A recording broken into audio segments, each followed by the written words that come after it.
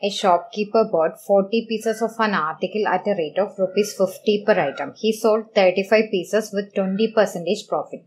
The remaining 5 pieces were found to be damaged and he sold them with 10% loss. Find his overall profit percentage.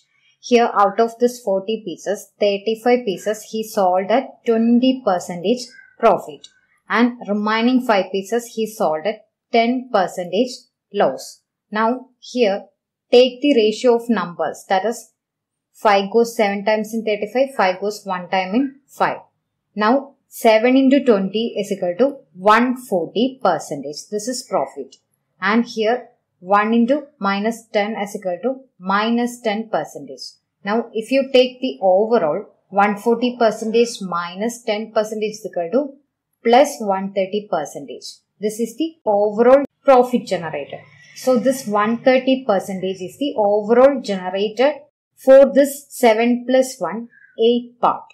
So 130% by 8 is equal to 8 goes 1 time in 13, remaining 5. 8 goes 6 times in 48, remaining 2. 8 goes 2 times in 16, remaining 4. 8 goes 5 times in 40. So 16.25%. Option 3 is your answer.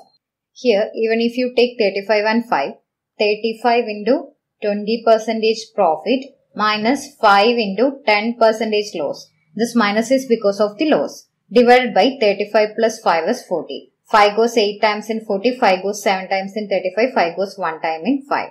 Now, 140 minus 10 is equal to 130% divided by 8. So, even if you take 35 and 5, it will cancel each other, the numerator and denominator.